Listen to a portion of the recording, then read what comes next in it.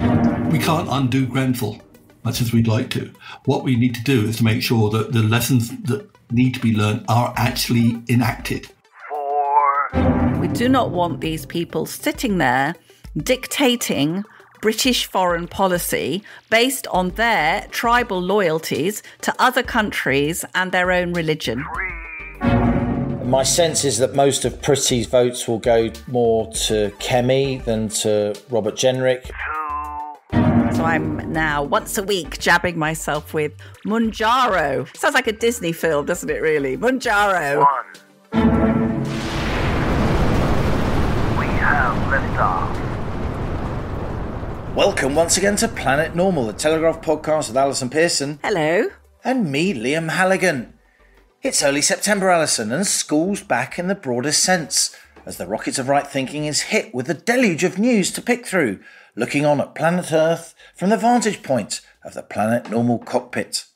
The Tories are inching their way towards a new leader, but surely they should get on with it. Under current plans, His Majesty's Leader of the Opposition won't emerge until early November, 4 months on from Labour's general election victory, and after what's shaping up to be a pretty punitive autumn budget statement on October the 30th. Then there's the final report of the public inquiry into the Grenfell Tower disaster, in which 72 people tragically died, the UK's most serious residential fire since the World War II. That was more than 7 years ago. Again, what took the great and the good so long? Meanwhile, in Germany, the official opposition could soon be Alternative for Deutschland, AfD, who last week became the first hard-right party to win a regional election in Germany since the Second World War, fuelled by a wave of discontent about immigration and Germany's foreign policy. And back in Blighty, Labour scrapped with immediate effect Ofsted's headline verdict on schools, whether it's outstanding, good, requires improvement or inadequate, after one head teacher tragically committed suicide when her school suffered a downgrade. A tough question even to pose then. But is this the right response when it comes to pupils and school standards? And of course, Allison, something you've written passionately about in Wednesday's Telegraph, link in the show notes to this episode, the latest slaughter of Israeli hostages by Hamas, Labour's response to which left you more than a little outraged. We're going to try and get through all of this, Allison, but first, the most pressing question, your new weight loss plan. I knew you wouldn't be able to resist. Sorry, I tried. Yes, well, listeners may be aware I had a bit of a health scare a few weeks ago when I was taken to hospital in an ambulance with chest pains, and I had a battery of blood tests which found I was erring towards the pre-diabetic and various other unfortunate markers for everything else. And a doctor had been suggesting for a while that I went on a particular one of the so-called weight loss drugs. I don't think that's a very good description of them, but so I'm now once a week jabbing myself with Munjaro. Crikey. Sounds like a Disney film, doesn't it, really? Munjaro, in which our feisty heroine... Or a dance step, maybe. You know, you've got the samba, you've got the Munjaro. Exactly. Anyway, our heroine is attempting to lose 2 stone from around her middle. And I don't know if you saw, Liam, there was amazing reports over the weekend. So people will be more familiar with Ozempic, Wegovy. These are based on semaglutide, and it's a kind of revolutionary new drug. Crikey, this is almost a Velma moment. Sorry, it is. All right then, Velma moment. And the thing they thought it did is it makes you full up. So when normal people eat a meal, signal goes from the stomach to the hypothalamus saying, you're full up, fatty. But in some of us, the signal is slightly weaker than in others. So we continue. Because it's doused in chocolate. We continue ploughing on. So the drug, the one I'm on, it sends the full up signal. So you really don't feel hungry at all. In fact, I wrote about it obviously in the Telegraph today, and we'll put that link in the show notes. Very nobly had photos of me taken. I did actually have the family dog standing in front of me to obscure my large stomach. Well, look, let's have it. We're going to come back to this because you and I are going to have a competition, right?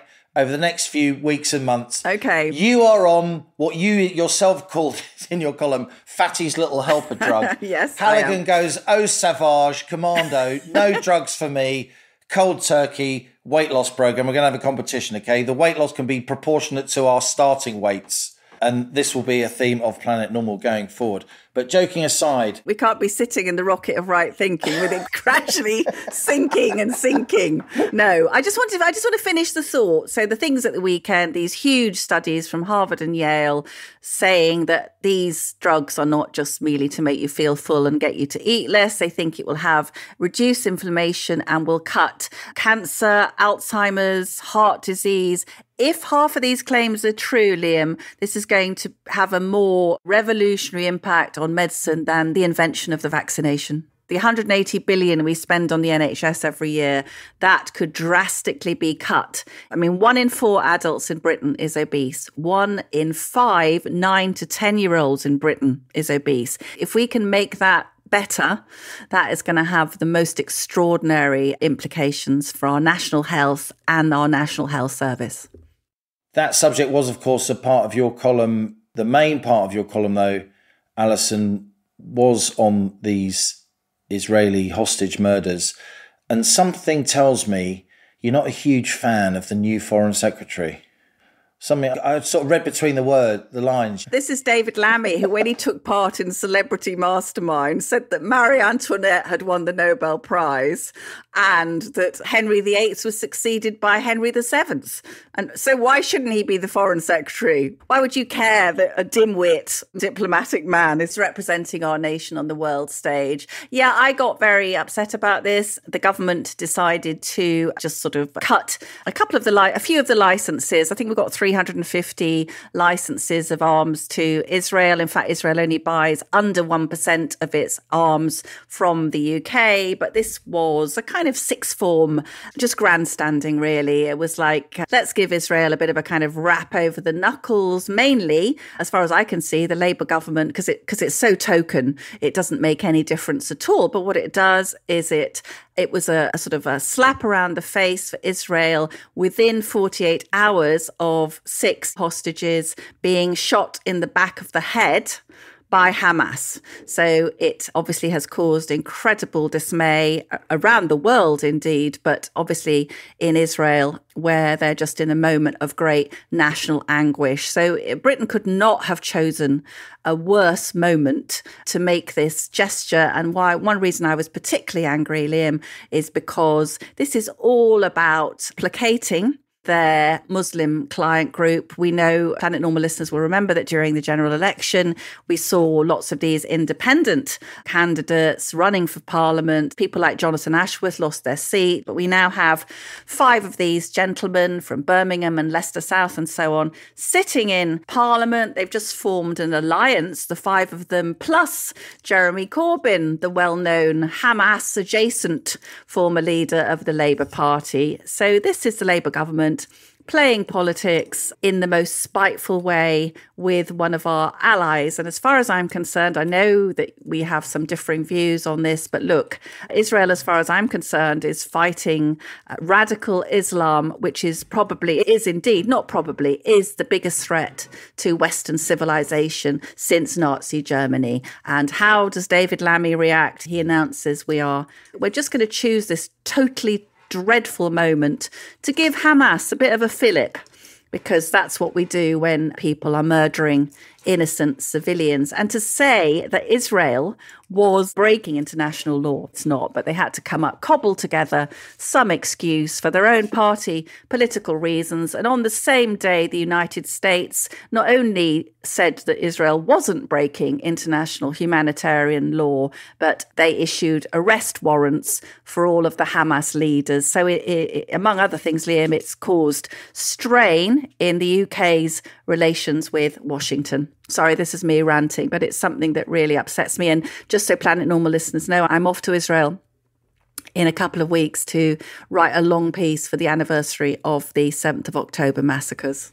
I'm glad you mentioned in your column the formation of the new group of MPs, if you like, headed by Jeremy Corbyn. That's almost happened under the radar. It has. I mean, we're going to come on to the Tory leadership shenanigans and so on, and that's obviously a fast-moving story now, with nothing having happened for weeks and weeks. But it was Kemi Badenoch who said that when Reform MPs came in to Parliament, 5 Reform MPs, and everybody was talking about that, she said in her leadership launch recently, what she was thinking about and talking about were the 5 MPs who had come in under a sort of Islamic title. And she was right, wasn't she? Absolutely. And I thought it was a very stirring launch of her campaign on Monday. And I thought that she said, we do not want this in our country. We do not want sectarian politics. We do not want these people sitting there dictating British foreign policy based on their tribal loyalties to other countries and their own religion. We absolutely don't want it. And I was so impressed that Kemi spoke out like that. And Liam, quite honestly, I think this is going to be more and more attractive to British people. And in the reaction to my piece today about David Lammy, apart from people saying that they don't you like old-fashioned insults? I called him a grandstanding half-wit. I mean, half-wit is a good word, isn't it? It's a sort of Victorian music hall word, isn't it? He's a splendid chap and he's a half-wit. Exactly. A bounder. But we have to be very careful about this now going forward. We can't have our politics being shaped by narrow sectarian interests. We're seeing this terrible stuff in Iran, in Afghanistan. Women in Afghanistan and girls are literally not allowed to speak now, Liam, in public. They've covered their faces and their bodies, but now they're not allowed to talk. So let's never forget where some of this, I mean, obviously, these are not the people in Parliament. I'm sure they're all sort of decent, broad-minded people, but we cannot allow these sort of medieval views to intrude on a modern Western democracy. Now, literally, as we've been recording, we've seen some results from the first round of the Tory leadership contest. And here they are. This is the first round of voting. There are many more processes to come before we get to early November. Crikey. So Robert Jenrick scored 28 votes of MPs, Kemi Badenoch 22, James Cleverly 21, Tom Tugendhat 17, Mel Stride 16, Priti Patel 14. So Priti Patel, who of course has appeared on the rocket a couple of times, is out of the race. What's your reaction to that, Allison? And where do you think those votes will go? On the face of it seems a bit surprising. She was always rather a darling of the party, wasn't she, Priti? I've been quite disappointed in her approach to this contest. She seems to have been suddenly recasting herself as one of the limper One Nation Tories when she was always been known as a person of the right, hasn't she, and a Brexiteer. But she had, I thought, bizarrely been defending hers and the government's record on immigration when we know, Liam, don't we, one of the reasons that many Conservatives refused to vote Tory in the general election was because they were completely disgusted that the government had allowed in a couple of million people in the last 3 years. So in a way, it's not surprising. The noises she was making seemed to be out of tune with where people are. I'm not surprised that Robert Jenrick has done very well. He's been running an extremely professional, quite convincing campaign.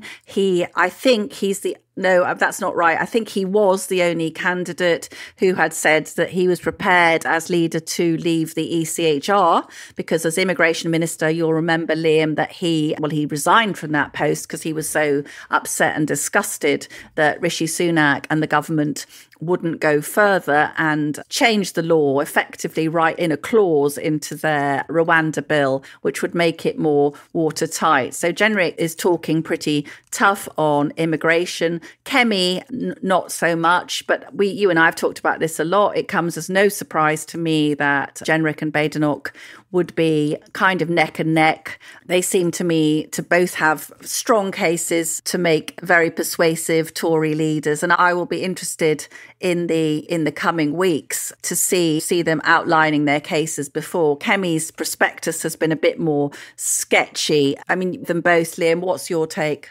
I think the results aren't surprising. Maybe a lot of people would have expected Mel Stride, who's the least well-known of the candidates outside of Westminster, to have been knocked out first rather than Priti. My sense is that most of Priti's votes will go more to Kemi than to Robert Jenrick because Kemi is the candidate on the right of the field now. She's trying to cast herself certainly as a candidate of the right who the Tory reform group, the One Nation MPs, can do business with. They made it clear they weren't going to do business with Suella Braverman under any circumstances, which is why she's not even part of this contest. Jenrick, as you say, is putting together a really professional campaign. He's clearly a challenger. He's clearly going to figure heavily in opposition politics throughout this parliament and beyond. But yeah, that's my sense. Most of these votes for Pretty, if you had to choose between Jenrick and Badenoch, would go to Badenoch. But I'm concerned again, and I think you are too, at how long this is taking. It seems self-indulgent to me.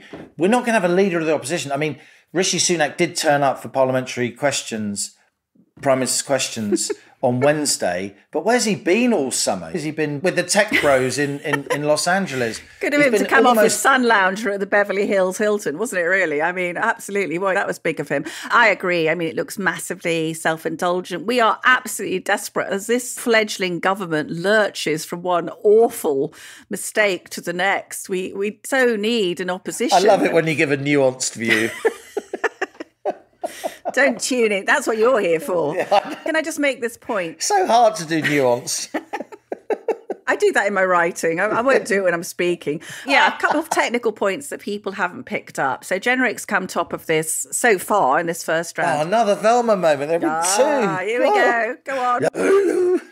That's the only podcast you've ever done two Echo Scooby impressions. The only time. Yeah, so Jenrick coming top in this first round with the MPs. Now, there are 121 Tory MPs were left standing after the general election rout. And it's just a fact, Liam, that many of those are not going to be as robust on certain matters as Kemi or Robert. That's just a fact. So these guys are having to strut their stuff to the MPs to do the splits because lots of those are what I would consider Lib Dems, all right? So they have to be quite careful tiptoeing around their MP colleagues who are going to be to the left of, I think, both of them, actually, to be honest. And then you're going to have the two who make it going forward to the members. And Kemi is currently the favourite among the members. She's got 34% compared at the moment to 18%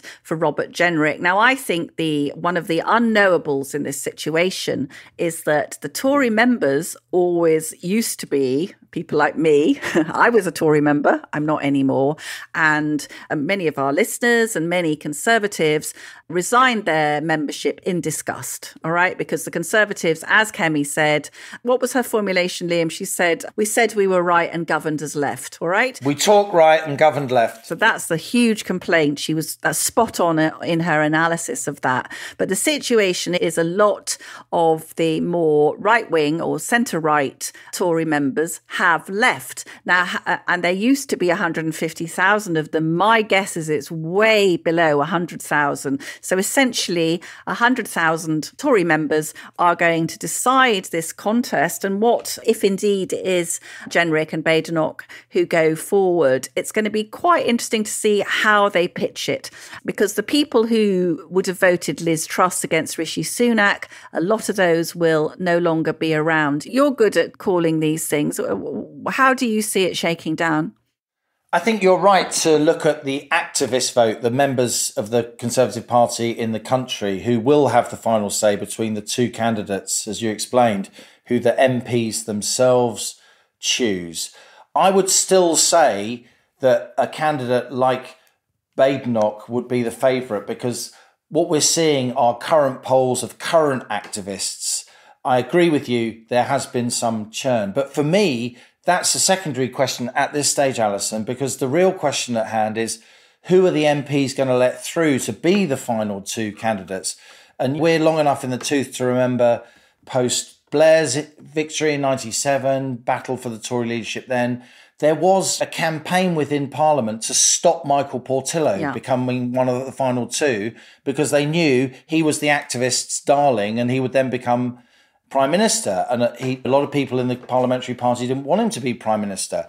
And I think that's the danger. I can't see the parliamentary party, which as we've discussed over many months on Planet Normal, was going to be after the election and now is, there's a lot of One Nation Tories still in Parliament, and a lot of the sort of Brexity red wall Tories who would go for more right-wing policies, they've now gone. It may be that there will be an operation among MPs to make sure that the left's candidate, Tom Tugendhat, the sort of One Nation Tory, gets through and then faces either Jenrick or Badenoch. That may happen. And that's the danger, that either a campaign emerges to stop Kemi or stop Robert, depending on which one of those two the One Nation Conservatives want. Because I think it's pretty clear, if Tom Tugendhat does get through to the activists, he's going to lose. So that's why, for me, it's going to be either Badenoch or Jenrick. But I don't think it will be both Badenoch and Jenrick in the final two. Aren't we completely sick of the machinations of CCHQ? No.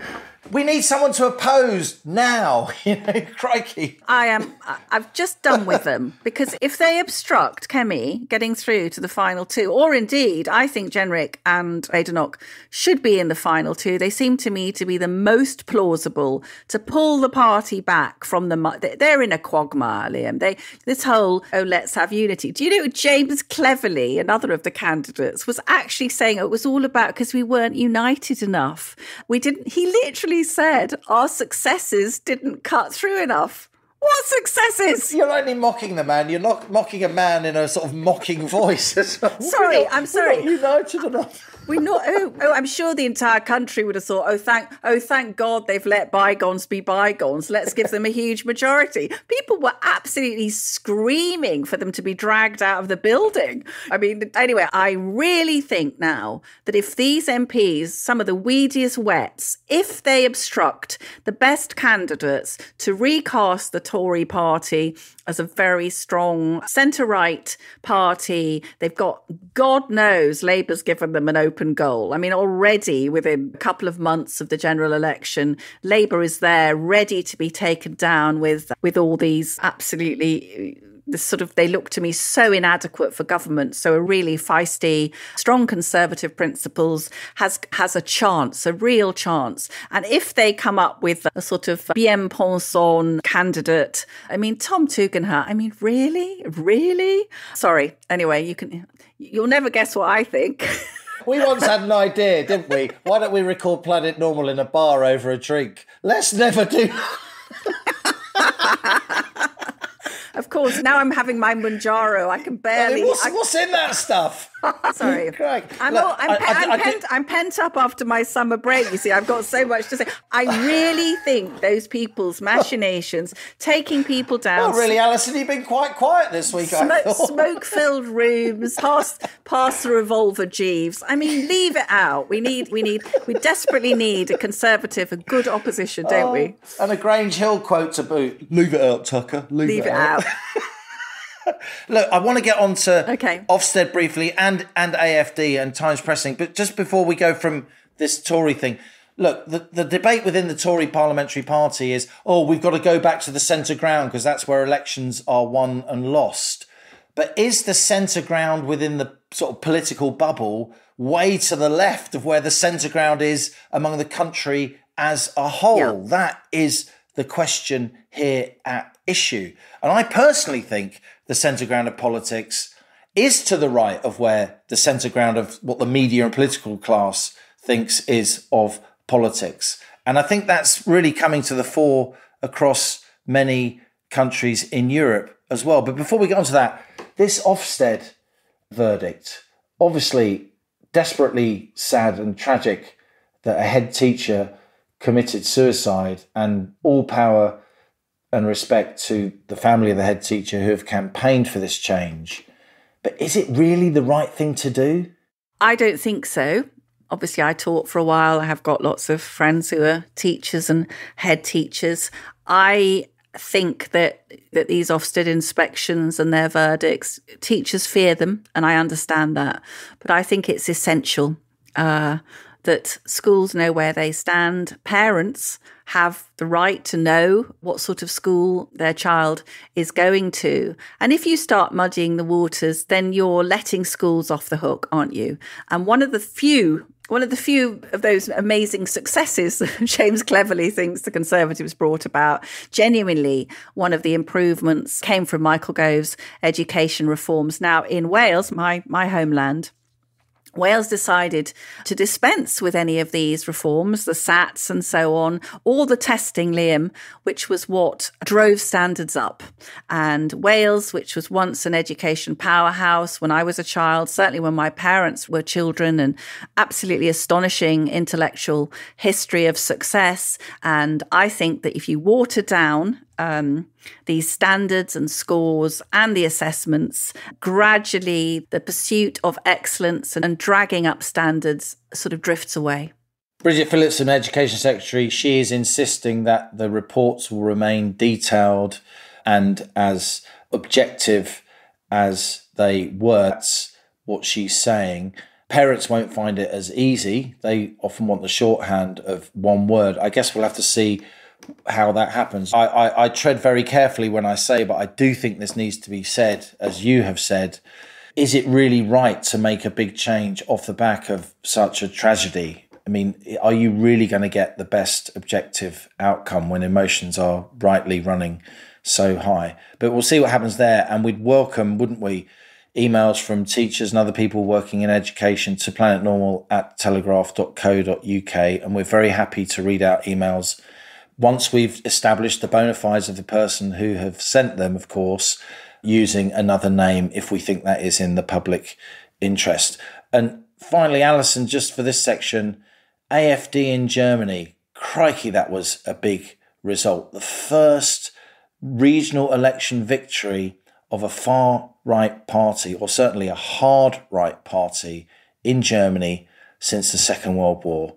And with a general election in Germany coming next year, the sort of centrist, schmaltzy politics of the CDU-SPD link-up, it's really under threat.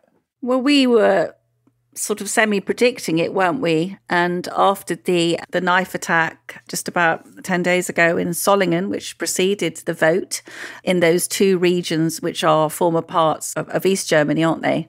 I think that the sense that Angela Merkel's letting in 1 million Syrian immigrants might not be playing out as well as she'd hoped. Do you remember her saying, "We can do it"? And I think there have been consequences for that. So yes, the AfD, which is, look, I often dispute.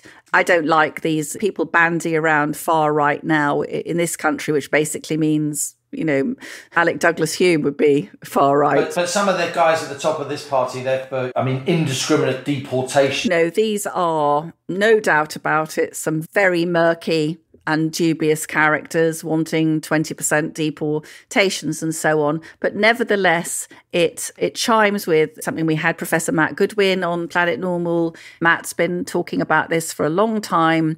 The ruling class, the political class, is hugely adrift from where mainstream public opinion is. And you know my feelings after the massacre of little girls in Southport. There were riots and there were disgraceful attacks on the police and so on, but there was also genuine public disquiet, you know, and in fact immigration has shot to the top, what people consider to be the most important consideration. And now that is not just Conservatives, it is shot to the top of all people of all political leanings. Now, what is that telling you, Liam? And if Keir Starmer put his fingers in his ears, doesn't want to listen, and as long as the sort of leftist intelligentsia is holding those views, refusing to listen to people who haven't wanted to see their communities transformed at a rapid pace, then we could well see what's happened in Germany repeated here.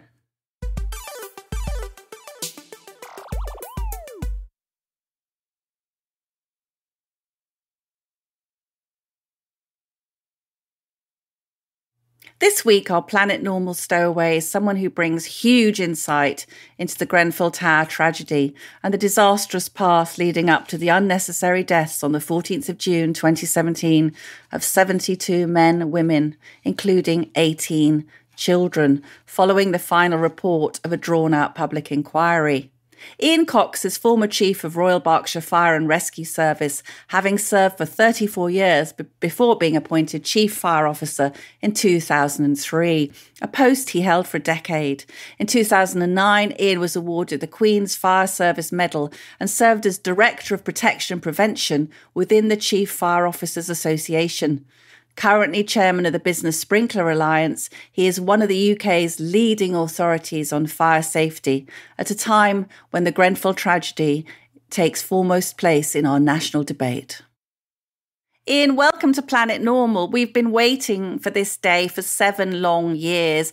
Obviously, it's a huge report, 1,700 pages into this disaster that killed 72 people. What are the immediate points that you take away from Sir Martin Morbick's conclusions?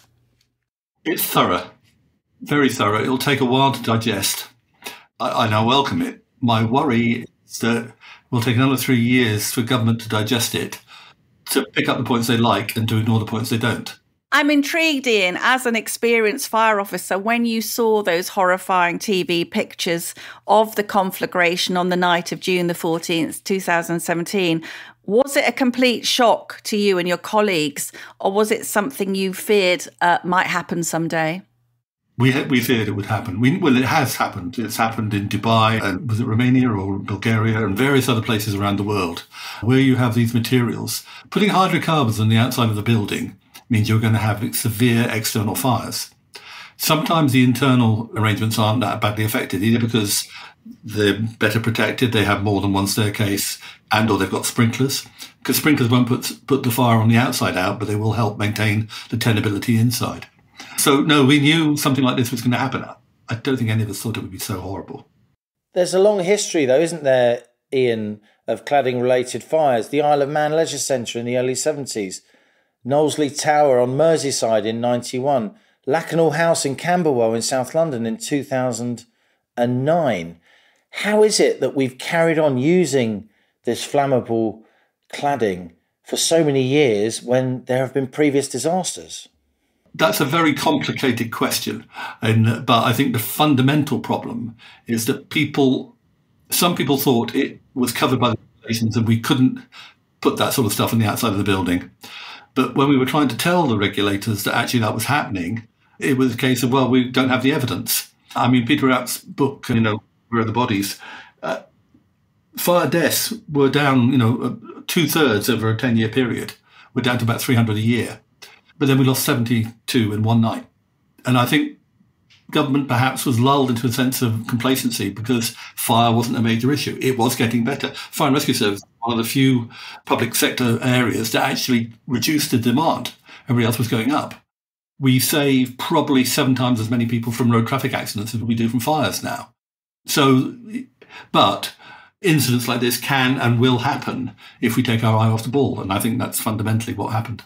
You've just talked about Peter Apps's fantastic book, Show Me the Bodies, How We Let Grenfell Happen, which I read over the weekend, and on every other page I was just scrawling, dear God, how is this allowed to happen? Just coming back to what Liam mentioned about this Lakanal house fire in 2009, which also involved those highly flammable ACM panels. 6 people died at Lakanal, but it was during the day, so clearly it was easier to get people out. Now, the coroner at the inquest said that the building regulations must change with particular regard to the spread of fire over the external envelope of the building. And she also encouraged the government to bring about the retrofitting of sprinkler systems, which I know is one of your particular areas of interest. They didn't change anything, Iain, did they? Would Grenfell have happened if they'd enforced the recommendations of the coroner? You can't say it wouldn't, but the chances are it probably would not. Hindsight, you can't be. Hindsight's 20/20. Foresight, there's always some possibility that it would go wrong, but I don't think it would go wrong so badly and so quickly. I think the issue was that one of the comments that I think I picked up from we don't need to kiss the coroner's arse. Yes, you do need to do your duty, and I do feel that I know people were under-resourced. And I know people were under pressure. And there's always another side to that. You've got to balance these things because resources are finite. But I do think basically fire safety was put at the bottom of the barrel and ignored. it's not a big problem. Mainly, as I said, because fire deaths were down. Fire in Lakenhall House was a tragedy, but it didn't have the same impact. When you lose 20, 30 people in a train crash, there is more call for action for something must be done than the fact that 20 or 30 people died the same day on the roads. When people die en masse, we've seen it at Hillsborough, at the Manchester bombing, etc., it evokes a different reaction in the public, and people want to see action. And unfortunately, that's what we've seen here. That, after Lakenhall, we didn't see the mass uprising, did we? After Grenfell, we did. The biggest contributor to the fire, according to the report, was Reynobond 55, this cladding manufactured by a company called Arconic. Now, this raises the question because, that the architects who are slapping this on the side of Grenfell failed to recognise that cladding and insulation were combustible. It seems to me, Iain, that the UK had far less stringent standards for building materials than almost any other European nation. Were we a dumping ground for inferior, dangerous products? I'm not an expert in the market, but from Peter Apt's book and elsewhere, I understand that they were selling the flammable products into England and Wales, whereas a lot of other countries, including Scotland, after the Irvine tower block fire, had stopped using it or had barred the use of it.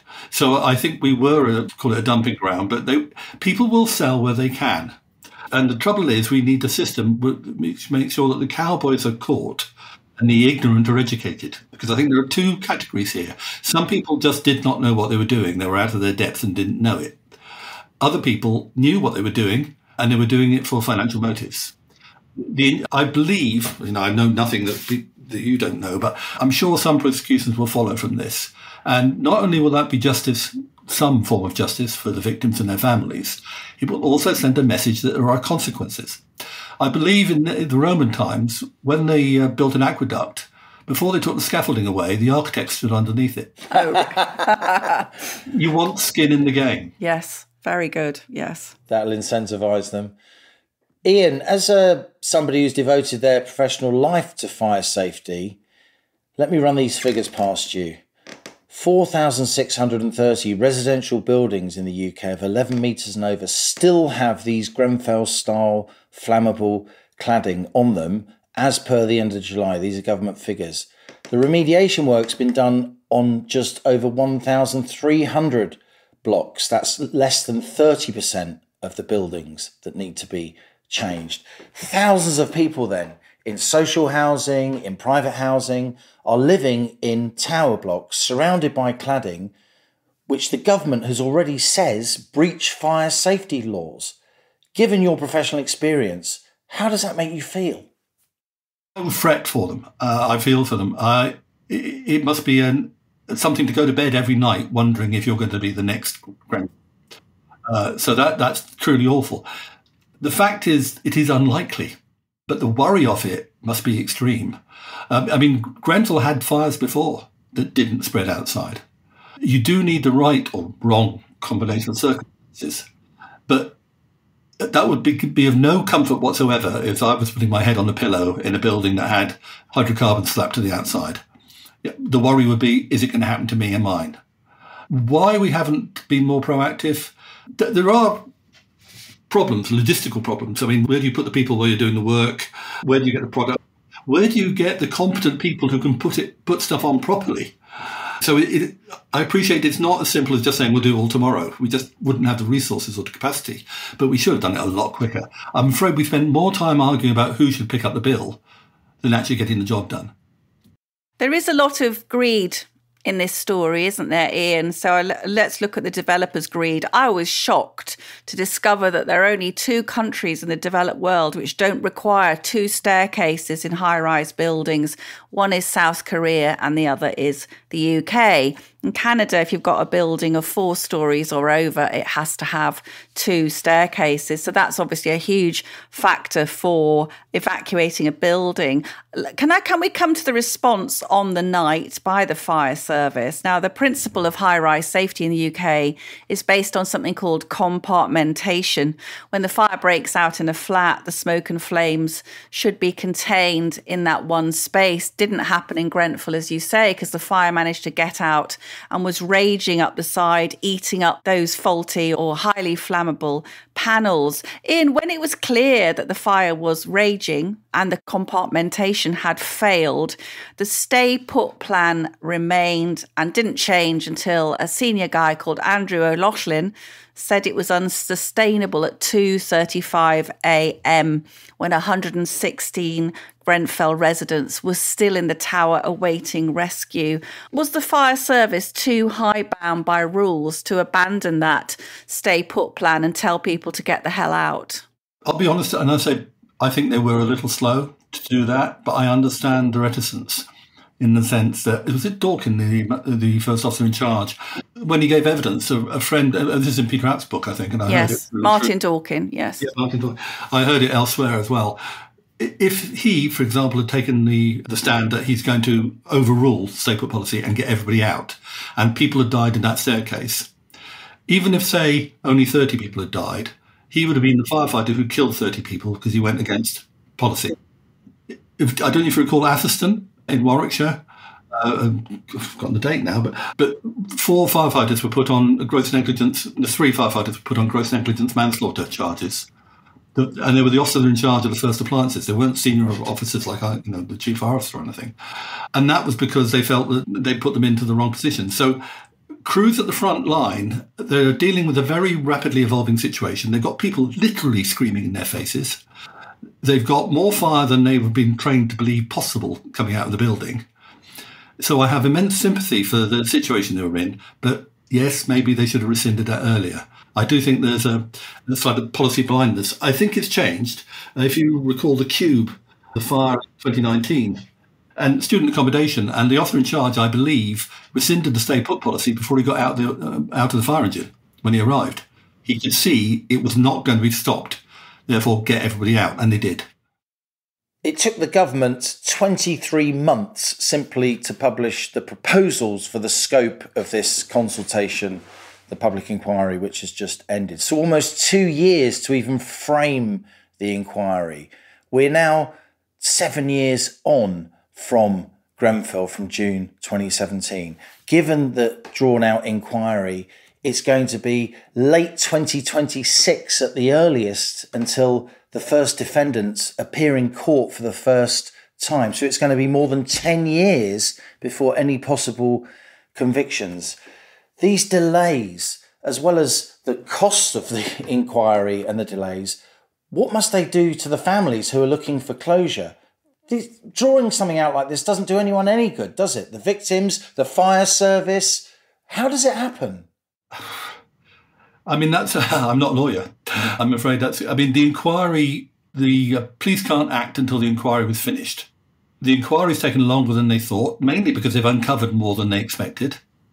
The fact it's thorough, I fully support, and I appreciate it's taken time. It should have happened quicker, but if we'd done it more quickly and badly, guilty people might have got off the hook. So the law is slow, but it grinds very fine.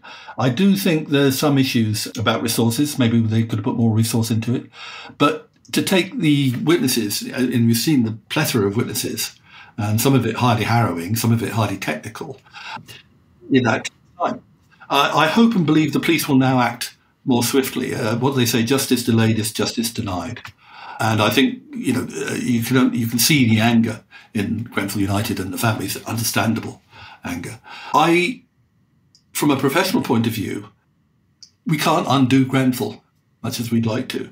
What we need to do is to make sure that the lessons that need to be learned are actually enacted. All too often, lessons have been learned and nothing happens, nothing changes. I'd like to go back to a couple of principles. When I was first in fire safety as opposed to squirting water, one of the principles was you turn your back on the fire and make your way unaided to a place of safety. If we had that as a principle in designing buildings, I mean, you have dead-end conditions, and that should be no more normally than 12 metres and that sort of thing. So you do allow for real-world conditions. But if you could do that, fine. I also go back to something, sorry to be boring here, but post-war building studies, which set a lot of the information out that we've turned into the current codes and regulations. And one of the principle was to safeguard life and property. Now, the current building regulations only look after life. Apart from the fact that if you protect the property, you inevitably protect life to a higher standard, you also save people's livelihoods or their living quarters. So I think post-war building studies have three aims: to reduce or prevent fires, to limit fire development, and to provide for the safe exit of occupants. We should go back to some of those basic principles, and then the argument about two staircases would go away, because you'd have to have two staircases. In all this technical detail that we're hearing, and, people can slightly tune out, but what I've been thinking about, Iain, is that at the end of all this mismanagement, neglect, greed, were mothers with small children hiding in a bathroom with wet towels round their faces, with the smoke pouring in under the door. So we must never forget the consequences of what these people did in various positions of authority. Now, one of the most stinging remarks in the report, British regulators put commercial interests above building safety and had been complicit in allowing manufacturers to manipulate fire testing data. Now, how does your service, how does the fire service, how do individual fire officers feel about the way that these regulations were manipulated to allow this absolutely catastrophic thing to happen? And let's never forget, and I know you won't, Iain, that your colleagues, men and women, were running in and out of that tower facing temperatures. I mean, they were their masks were practically melting, weren't they? Yeah, no, and the bravery of the crews going in, I don't think this was questioned. It was the policy and the plans they were trying to, that they were being led by that was quite rightly questioned. Yeah, I've been in fires. I've actually, on one occasion, there was a bedroom fire, the lady died, and when we got there, it was her own bedroom, the walls were smoke blackened, and we saw her handprints going around the room 3 times. Chest height, waist height, just above the skirting board. She crawled around her own bedroom 3 times. I couldn't find the door. It's what smoke does to you. So we feel it viscerally, and we're angry. We try and be professional, but we are angry when it's quite clear that people were deliberately bending the rules. Ignorance, you can be annoyed, but when people aren't doing it knowingly, maybe they should have known. Maybe they were incompetent and they should have been competent. But that's why we need to improve the education, part of the reason, the things we're doing with various bodies. But where people knowingly bend the rules or make claims that are untrue, just for profit's sake, that's where I hope the police will step in. Iain, thanks so much for coming on Planet Normal at this time. It's really valuable that we can hear from somebody with such knowledge in this area. Just finally, what's your message to ministers now? What should they do? Bite the bullet. Actually do things. I mean, a couple of the things that they've said, the record of recommendations, 11340, says that actually every time a coroner or an inquiry makes a recommendation, the government should record it and state what they have done. That will hold people's, and I was about to say hold their feet to the fire, but that will hold people accountable. Also, 111341, fire risk assessors, mandatory accreditation. I'm afraid if self-regulation worked, we wouldn't need speed cameras, would we? Some things need to be mandated, not guided. Final point I would make, we've got to get the right balance between regulation, enforcement and competence. Regulation needs to be clear, enforcement needs to be resourced, and competence needs to be largely done through third-party certification. Other people are saying you're competent, you're not just claiming it for yourself. If we can get that balance right, then I think, hopefully, the built environment in the future will be safer than it is now. Iain Cox, former Chief of the Royal Berkshire Fire and Rescue Service. Thanks so much for appearing on Planet Normal. Thank you, Iain. Thank you.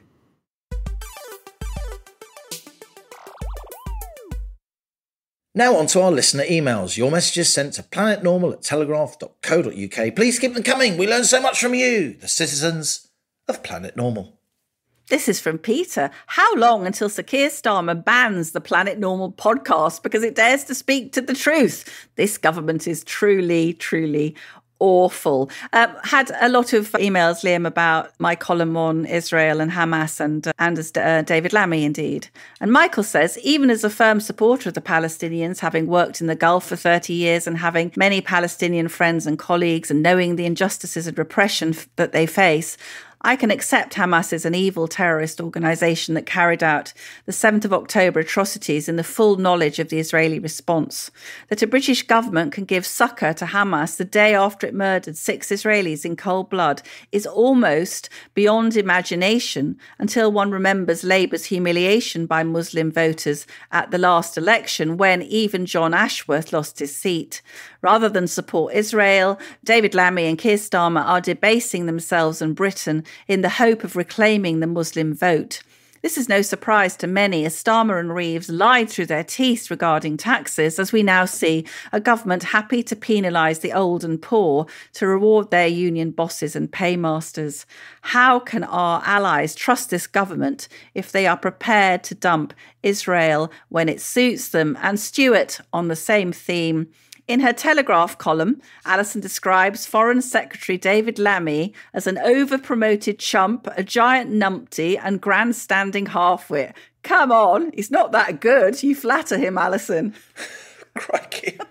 Right, we've now got another challenger to Bob the Bard. Oh. A new Planet Normal poet is weighing in. And this is Steve with Dear Keir's Many Tears, a Limerick-style poem on our new Prime Minister, says Steve.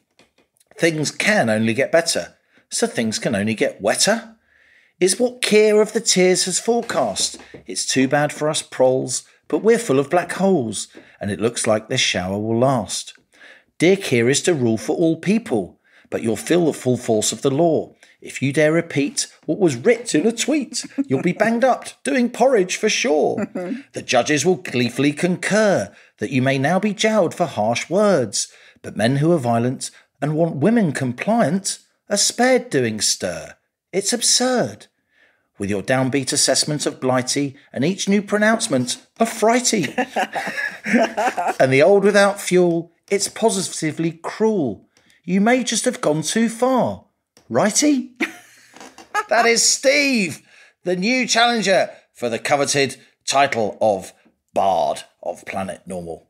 And Steve adds, I love the podcast, one of the few sane places in an increasingly mad world. Well done, and well done for reading it out well, Liam. Limericks aren't easy to read out. This is about what we talked about same theme, Sir Keir Starmer's two-tier justice. Judith says, Dear Allison, Liam, I've just finished listening to this week's brilliant Planet Normal. I have to confess I needed a break after Allison's reference to two-tier justice. As a retired lawyer, I'm horrified at these developments. I was proud to be a lawyer, but now I wonder whether it was worthwhile. Liam's interview with Toby Young of the Free Speech Union was fascinating. I've admired Toby's work for several years now. Keep up the good work. And to balance that, John disagrees. The idea, John says, suggested by Allison that it was the Prime Minister who prompted the crackdown on those who goaded others to violent action in the recent riots and that he was wrong to do so is outrageous. This accusation presumes that the PM intervened in the administration of justice without any evidence and that incitement to violence should not be considered to be a criminal offence. Let the courts decide, says John, not Planet Normal. And this is from David. Dear Allison, Liam, firstly, thank you so much for helping me maintain some semblance of sanity in a world that increasingly defies logic. I've been a listener since the podcast began. I've attended both your London live shows, and without my weekly dose of right thinking and common sense, I don't know where I'd be. For me, the Tories' most likely route back to power lies with Kemi Badenoch. She appears to be a credible leadership candidate with a great story to tell. I believe she can cut across class, cultural and age divides in a way that few Tory leaders ever have. Under her stewardship, the Tories might just have a chance of making this a one-term Labour government. And yet, I get the impression she's being marginalised by the Tory parliamentary rump in an attempt to keep her off the final ballot. Can you two explain why? I noted that even Lord Frost has opted to support Robert Jenrick, and I'm puzzled as to why there appears to be relatively little support for the candidate most likely to appeal to the wider electorate. What am I missing? I would be most grateful for your trusted insight. Well, we did just kind of cover that, didn't we? We did. I do think, I mean, obviously... And we will continue to do so in the weeks to come. We will. I have huge regard for David Frost, and I think his backing Robert Jenrick is extremely sound. There are some people who think Kemi is a bit abrasive, and that could end with her being in trouble. Although there was some woman Tory leader, Liam. I can't think of her. She was quite abrasive, wasn't she? The one with the blonde helmet of hair. What was she called? I can't quite think. Can't think. No. Yeah, but finally, there's Woody. Here he is. I just want to let my co-pilots know that the in-flight entertainment on board this rocket is second to none. Bing bong. Whether this rocket's destination is, I'm firmly buckled in and listen intently for the duration. Just one thing, and we covered this earlier too. We haven't had the drinks trolley down at the back yet. Well, Woody, now you know why I warned you at the top of this podcast. Because if she's like this without the drink with her new Manjaro drug, imagine if it was Manjaro spruced up with 4 large gin and tonics. Woody, I've put Liam in the stewardess's outfit. I've explained how to push the trolley. I've given him the mini gins with tonic. I mean, you know, I'm sorry. We'll get back to you shortly. Thank you both for your broadcast, concludes Woody. Do not underestimate how much people appreciate and enjoy your efforts. Kind regards, Woody. And on that bombshell, that's it from Planet Normal for another week. As we leave our sanctuary of sweet reason, our flying refuge of reasoned views. Email of the week, it's my turn. And I tell you what, Bob, you know, he's on your tail. He's giving you a run for his money. Steve, you get a Planet Normal mug. Now, Bob's got about 15 Planet Normal mugs. He actually asks us not to send him a Planet Normal mug again. He hasn't got space for them. So Bob's probably doing a nice trade on the dark web, selling Planet Normal mugs. But Steve, you are the winner of this week's Rare as Walking Horse Poo Planet Normal tea and coffee receptacle. Send us your postal address to planetnormal@telegraph.co.uk and put in the subject heading mug winner.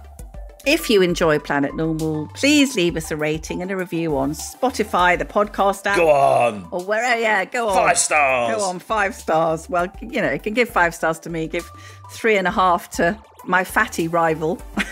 Shut up. And as we speed away from our beloved Planet Normal and the madness of planet Earth comes back into view, thanks as ever to our producers Isabel Bajard, Cass Ho and Louisa Wells. Stay safe and in touch with us and with each other. Until next week, it's goodbye from me. Take measures at the ready, and it's goodbye from him. God, no, what have we done?